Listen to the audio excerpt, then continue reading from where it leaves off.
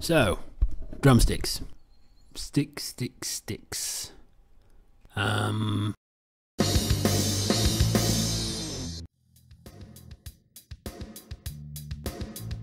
Most people, and I'll lump my much younger self in with this crowd, thought drumsticks were just sticks.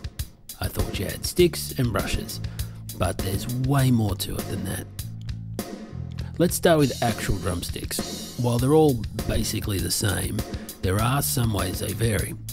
Let's take a look at a set. I'll explain along the way. You can see on this set the characters 7AN on the base of the handle. The number refers to the weight of the stick. Heavier sticks are louder, whereas lighter sticks can give a more delicate sound. A particular weight of stick generally goes with a particular style of music. The next character refers to the diameter of the stick, and a rough rule of thumb is that it also indicates the intended use of the stick. The two most common are A for orchestral and B for marching bands or concert bands. The third character, the N, tells us that this particular stick uses a nylon tip, whereas a wooden tip would have no designation. Wooden tips are warmer, whereas nylon tips sound brighter and last longer than wooden tips.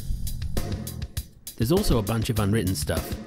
The kind of material that the stick is made from can affect its tone and how comfortable it is to use, and the length of the taper can affect the tone as well, as a longer taper will make the head of the stick lighter. We also have brushes, which have a much different sound to sticks. Whereas a stick will rap on a drum, brushes will swish. Brushes are most commonly made from either wire or wood, but nylon and plastic are also becoming more popular. Brushes can be moved around on the drum head in a circular motion to create a range of sounds that you cannot get from a rigid stick.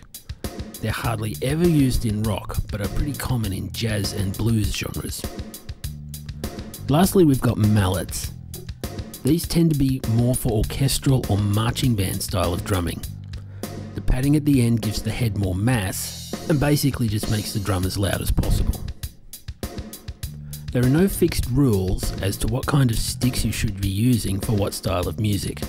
I once played with a rock drummer who used wooden brushes, but he taped the wooden strands together so there was very little flex. It gave it a much different sound to anything I'd heard before, so kudos to him. My name is Sev, and I've got a cold, so I'm going to bed.